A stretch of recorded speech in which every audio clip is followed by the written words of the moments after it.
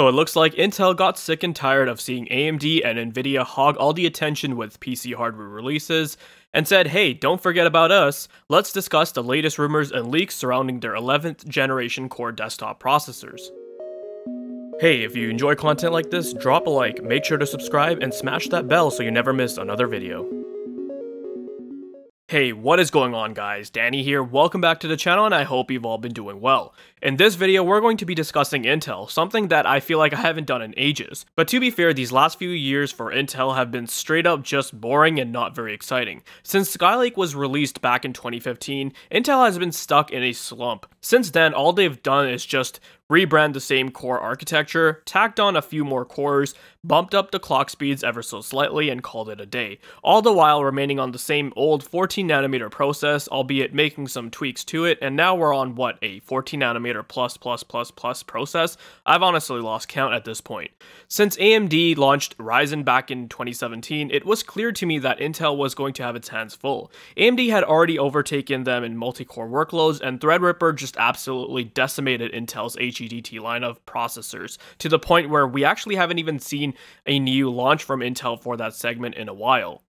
The only reason why Intel still remained relevant was because they held the gaming crown, and this was due to the fact that they held a slight advantage in single-core workloads. Now, when it comes to single-core performance, the reason why AMD was still behind despite having higher IPC with Zen 2 is because they couldn't reach those high clock speeds like Intel could, and performance was hampered by high latency. However, if you've been keeping up with the PC hardware industry, you'll have known that with AMD's latest Ryzen 5000 series, which are powered by their Zen 3 architecture, Intel has lost its one and only gaming crown. If it wasn't for the horrible supply of Ryzen 5000 chips and the absurdly higher prices over MSRP, then Intel would be barely selling right now. But ironically, right now, 10th gen chips can offer better value over Ryzen 5000 chips because of that reason. Now, AMD's fierce competitive chips wasn't the only problem Intel had to worry about, but like I said earlier, with 14nm plus, Intel has been having their own problems with their newer process nodes. We were supposed to have seen Intel come out with their 10nm desktop chips a long time ago,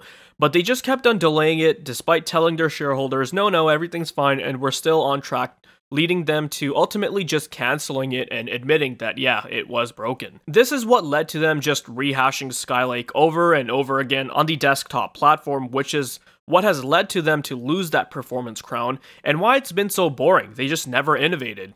Though it looks like there is some light at the end of this dark tunnel, and it looks like next month we shall see Intel release a new series of desktop processors that aren't based on Skylake. Over the past month, we've been seeing a lot of rumors and leaks pertaining to Rocketlake, which is supposed to be a brand new architecture based off of Cypress Cove, which is actually a variant of Ice Lake, which is the microarchitecture their mobile CPUs are based on. Now, Rocketlake was originally supposed to be released on 10nm, but since that's not an option anymore, Intel has decided to actually backport the architecture to their 14nm process.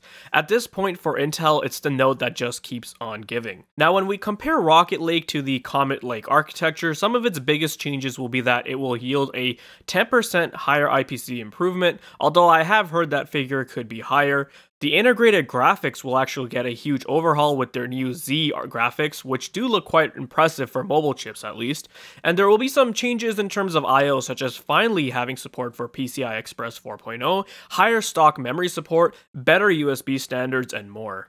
Now, as for the leaks, we have seen some numerous screenshots posted from the various leakers that contain information such as benchmark results from popular CPU testing programs like Cinebench and CPU-Z that have come from some engineering samples. Some of the results seen were from engineering samples of the Core i9 11900, and we even saw a Geekbench 5 result which was from a Core i7 11700K CPU, which showed some promising single-core performance, which I'll get back to later.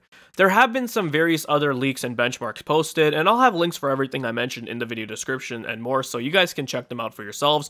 I'm not going to be going over every single result, as the scores are generally where you'd expect them to be, and, you know, it would make this video go on forever, and me regurgitating just scores would be boring and just not the point of the video. One of the more important aspects I wanted to talk about in regards to Rocketlake was the fact that this new generation of CPUs will only top out at 8 cores, which is a downgrade from the previous gen. The Core i9 11900K will allegedly only have 8 cores and 16 threads, down from 10 cores and 20 threads of the Core i9 10900K. The rest of the i7 and i5 lineup will remain the same as the previous generation, with the i3s actually being rebranded Comet Lake CPUs, so they won't be using the new Rocketlake architecture. So seeing this disappointed me because honestly, there will be no point in buying that i9 11900K unless you want the fastest single core CPU out of the box. You're probably better off buying the i7 11700K and just overclocking it, as that too will have the same core and thread count as the i9.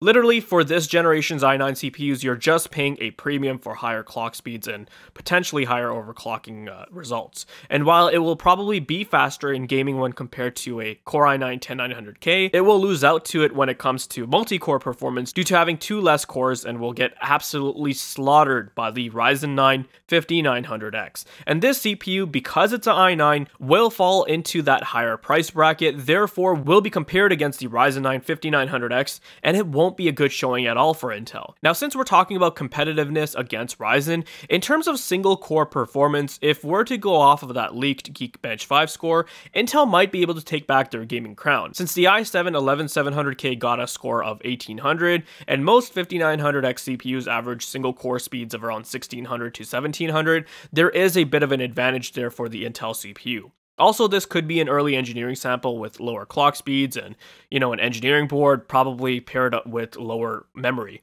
The i9 will have a higher turbo, which should widen that gap too.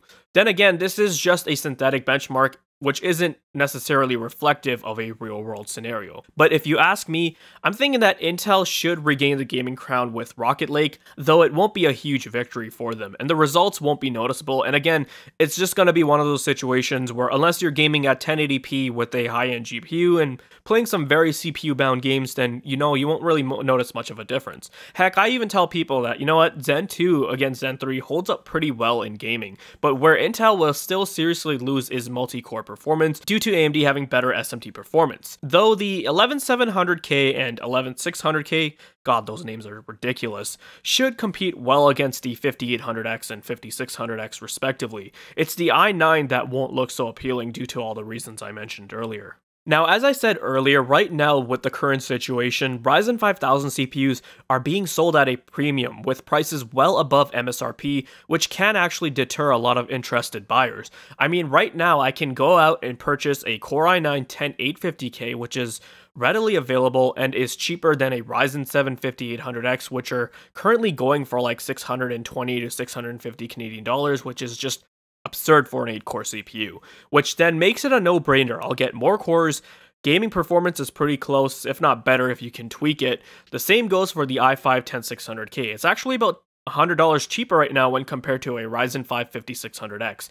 This is actually pretty funny to see because it used to be that AMD would give you better value for your money and that Intel was the more expensive and premium brand, and now it's like the tables have completely turned. I hope Intel comes to the realization that they actually do have a good opportunity to position their 11th generation processors in a manner where they'll come off as a better choice over AMD's Ryzen 5000 series CPUs, and that's simply due to price. If they can undercut AMD by a good margin, then hey, they'll get my recommendation. Maybe not the i9, but the i7s and i5s look like a pretty good darn choice. And hey, we're also hearing some rumors that Intel might actually do just that, along with not just pricing, but their budget B560 chipset motherboards will get memory overclocking support, where you couldn't actually do any overclocking of any sort on their budget chipsets. So you'd be locked to the official supported speeds, which I believe was 2666 or 2933 megahertz.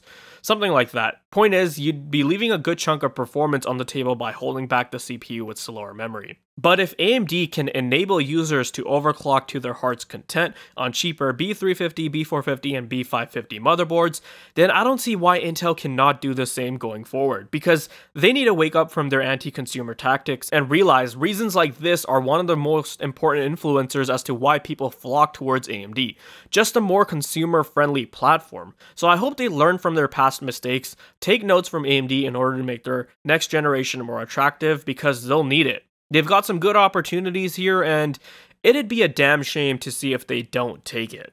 But that will do it for this video. Keep your eyes peeled, as there will be more rumors and leaks to come by, I'm sure of it. And as we get more information, I'll be posting and making content around it, so stay tuned for that.